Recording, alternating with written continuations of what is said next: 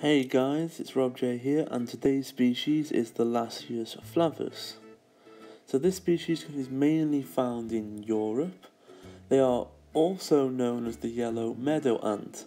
The workers of the species are yellow in colour, but the queens are very similar to the Lasius niger queens.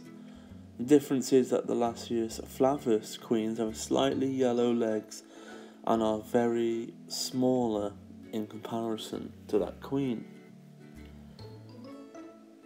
Now they will accept pretty much all types of different foods, the main source being insects. They're also quite partial to sugary food sources such as apple slices and honey waters.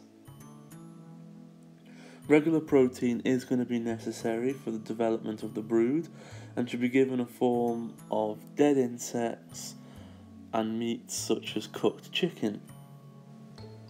Now they are quite shy as far as the species goes, but they are slow moving and they don't have a sting. So they're absolutely safe to be around. This species is quite low maintenance, but it can be difficult to establish the colony at a small stage like seen in the video, as they're very shy and won't go foraging far for food.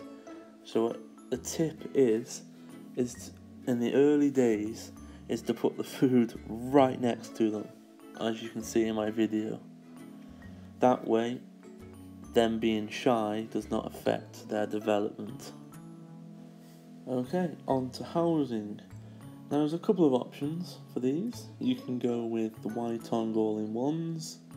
You can go for a sand-based sandwich setup, which is ideal for these species as it's very close to their natural habitat. Or you can go for an acrylic setup, which is just a very safe environment that you can control. These choices are up to you.